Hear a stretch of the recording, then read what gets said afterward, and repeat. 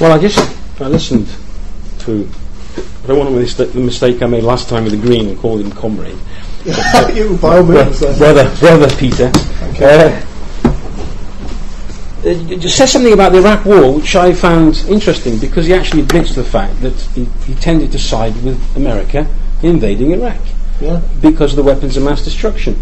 That means he's not non-violent. It's a choice. You choose your violence. That's what he's just said here in this debate. The invasion of Iraq has killed hundreds of thousands, and before that, the sanctions killed far more.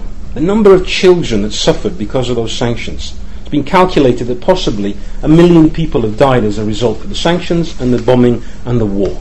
That to me is violence, which I oppose. I would never support that kind of violence. And I'll tell you something. The reason why the Americans thought, or they believed that Saddam had the weapons, is because the Americans had the receipts. Because they provided him with the weapons to fight Iran. If you remember, Iran was the main enemy at the time, and to counterbalance it, the Americans supported Saddam Hussein. There's the photograph of Rumsfeld shaking hands with Saddam Hussein when they were making the nice deals. When he was a friend of the West, all those killings that you referred to, which are true, and we condemn, gassing poor innocent people, it was okay, as long as he was doing it in the context of a regime that defended the interests of America in that region. He invades Kuwait, and thereby getting control of a lot more oil and becoming a threat. That's when they invade and do what they did.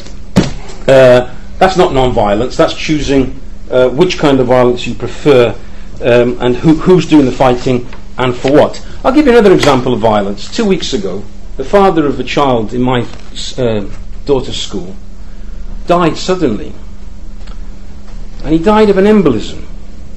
And do you know why he died of an embolism? Because he was having an operation on his Achilles tendon. Now, in the past, if you were in such a situation, you would be in hospital for at least a couple of days, and you would get, I think it's called heparin, which is a blood diluting chemical, which is injected into patients at risk of embolism, and they're kept under observation. Had there not been cuts in the NHS of the last 20 years, that father of my daughter's friend would be alive. Instead, he's dead, because he was sent home the same day. A nurse, who was also a parent of another child at the school, explained to me that this is a risk now. Remember this when you go to hospital next time. That's violence.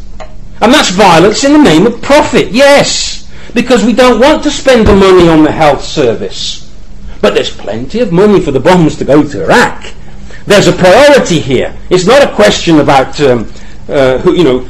these good people fighting for democracy and all the rest of it. It's a class society, and there is profit. I understand profit as money. Other kinds of profits, material gain. Let's put it that way. The problem is, you see, for that man not to die, they would have had to keep him in hospital for at least 2 days, under observation. I actually spoke to a Nigerian doctor last week, and I explained it to him, and he was aghast at the idea that somebody with an operation like that is not kept at least 24 hours under observation. And yet, I said, well, that's the NHS for you. They are putting at risk ordinary people's lives. Why? Because of profit. There's no other reason. And that is a violent society. Surely that is violence, removing the father of those children. On the Russian Revolution, there were, it's historically accounted for. Not Marxist historians, bourgeois historians have recounted the number of armies that attacked Russia.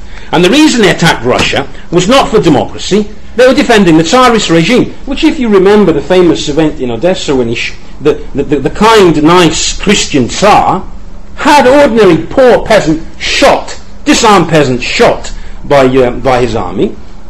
And that's where the violence first originated, the violence of class society, and the revolution was defending itself against that. Had the German Revolution succeeded in 1918, had the Italian Revolution in 1920 succeeded, they wouldn't have been able to send the 21 armies against Russia, because they'd had to be fighting their own working class, and there would have been a far more peaceful transition to a different kind of society rather than what we had in the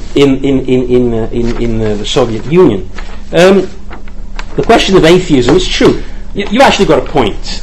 I was saying I'm an atheist in the sense that I don't believe there's a God. I don't believe there's a God. But you see, I turn it the other way round. You prove to me there's a God, and I'll consider it. Oh no, I can't. Exactly. That's my whole point. Yes. Now the point is this: in science, can I just make the point? In science, if somebody comes up with a theory about anything, whatever theory, so it's a hypothesis, is you test it and test it and test it, and if concrete real experience disproves it, eventually you say, well, yeah, if I throw an apple up in the air, it's going to fall back down because